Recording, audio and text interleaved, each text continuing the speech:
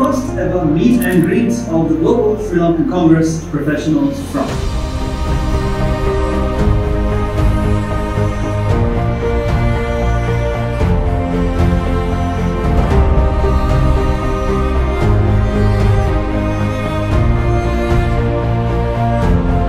So Singular Sri Lanka is like a think tank. The reason that we started Singular Sri Lanka was to form like a national policy framework, like short-term, medium-term, long-term policy framework for Sri Lanka, covering all the aspects, like starting from economy, healthcare, education, transportation, etc. I can remember that initially we had like closer to 500 people we got together, like people who live in Sri Lanka, abroad, like across the board, representing all the industries and fields, and then we probably like spent 6 to 7 months together.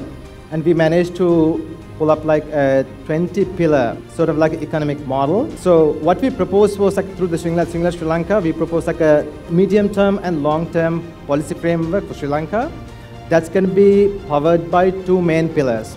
Our economic model is powered by the socially responsible capitalism, and our social pillar is powered by a republic democracy. So that's what we represent.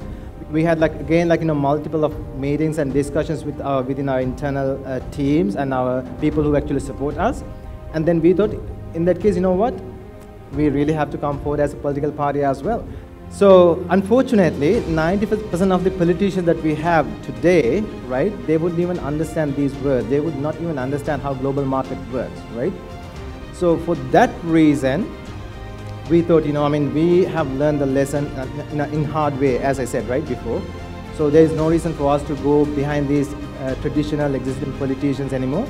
So why don't we form like our own political party, which can be used to implement what we talk or what we propose, what we've been discussing for the past 12 months. So that was the reason actually we formed a Global Sri Lankan Congress political party. Actually, it was the political arm of the Singular Sri Lanka think tank.